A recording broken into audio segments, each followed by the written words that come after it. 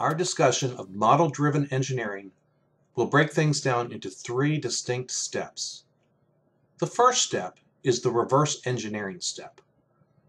That's where we take the legacy code, we examine it, we understand it, and we determine the hierarchy that all the modules use. The second step is where we develop a high-level model based on our observations of the legacy code.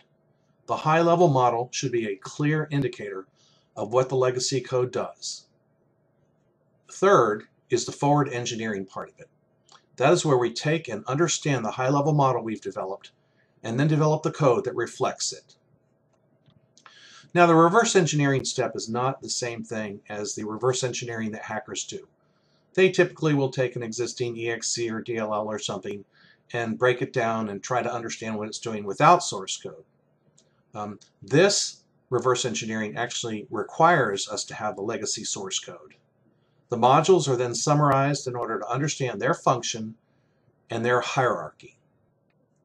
For our discussion, I'm going to use an example from my previous coding life. At one time, I wrote a plugin for a proxy server. This plugin looked for images of people. As the images came in, it would examine them and decide if they were images of people. And as with many developers' code from years past, it's something I'm not exactly today proud of. I wish I had another whack at it. In fact, maybe I do. We can use model-driven engineering to create a much better model and then forward engineer that.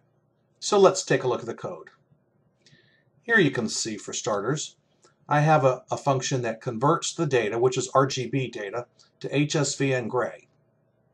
Okay, HSV just gives us a much better way to analyze a lot of image data than RGB. But as you can see, already I've violated an object-oriented principle here of decoupling, and so this is one opportunity we can have to create a better model where our processes are decoupled. Now let me scroll on down. Here's another function called filter basic FT. That stands for filter basic flesh tones. Obviously, when you're looking for pictures of people, you're looking for flesh tones. So anyway, this source code has a lot of methods that do the image processing. If I scroll down here,